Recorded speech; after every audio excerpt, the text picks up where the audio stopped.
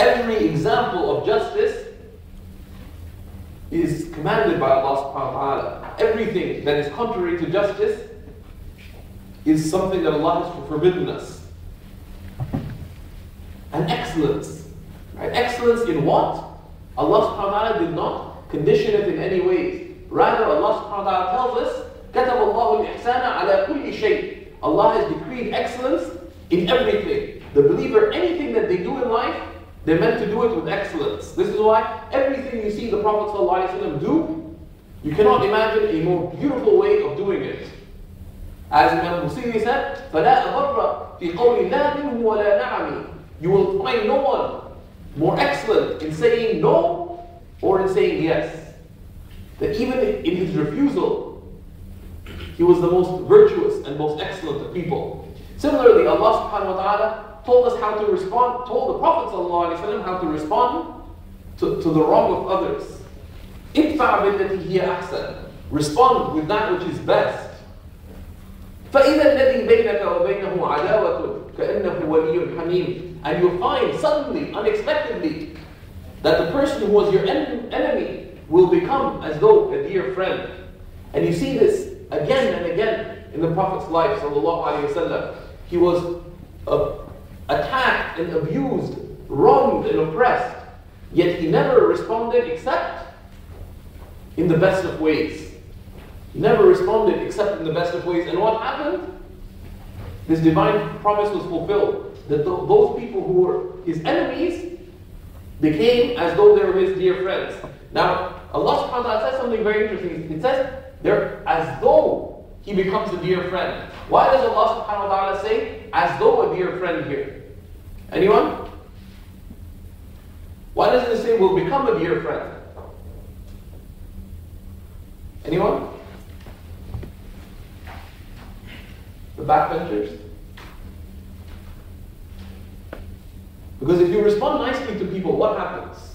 Some people may give up on their enmity. Let's say, random brother A and I had a fight. Okay? Just imagine. You have to frown. You have to fight. Frown. You have to frown.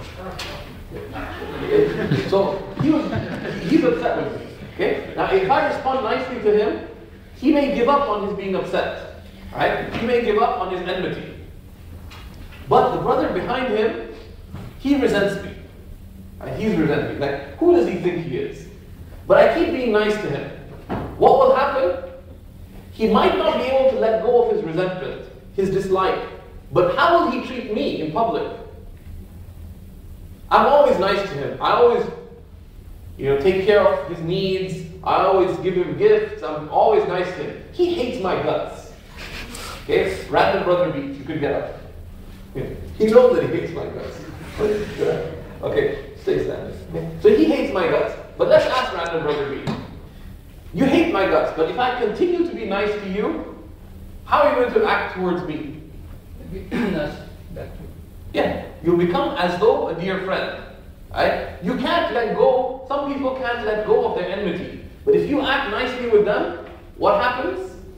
They're forced to respond nicely to you, whether they wanted to or not, whether they realize what they're doing or not. That's how human beings are, right?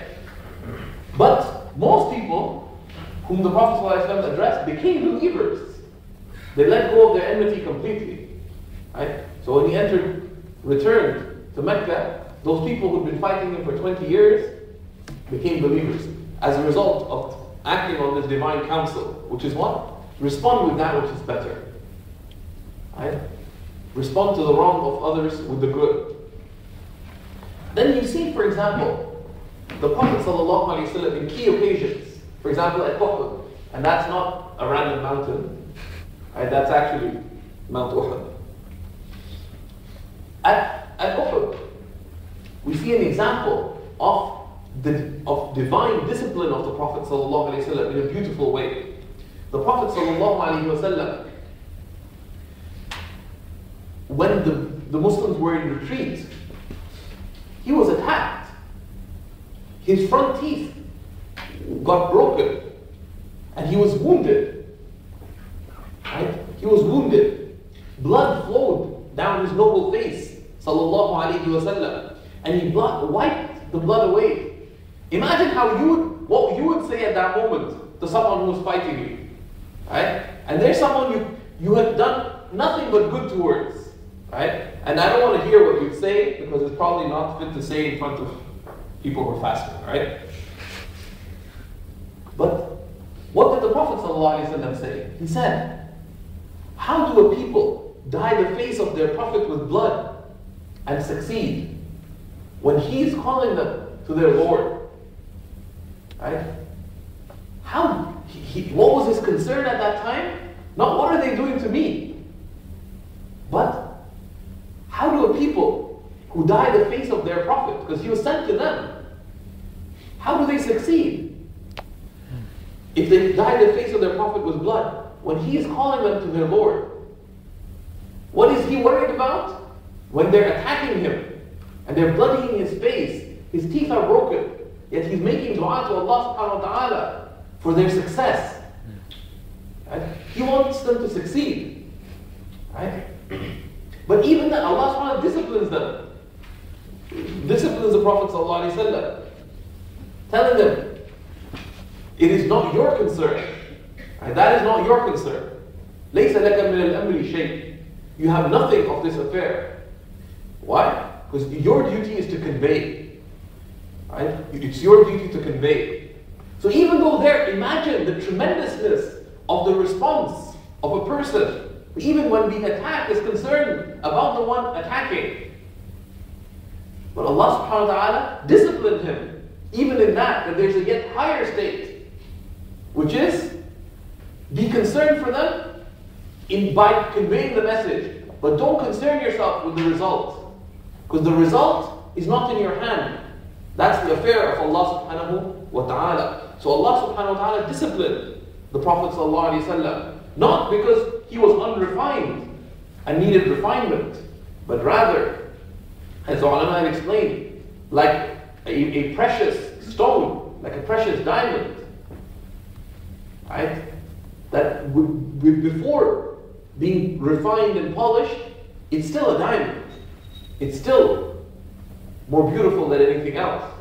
But once refined, it's even higher and greater in its beauty and luminescence. And that's how the Prophet ﷺ was. And he was the first intended by every call to virtue in the Quran. Right?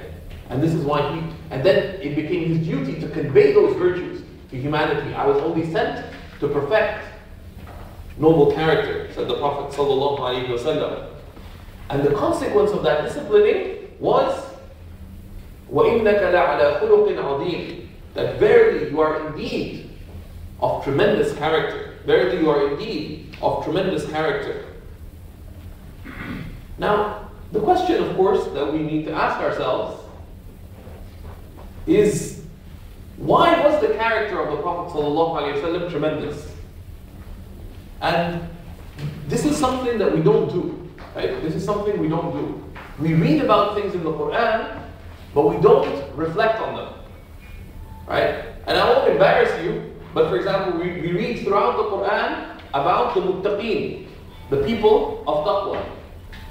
But how many of us have tried to find out who are the muttaqeen?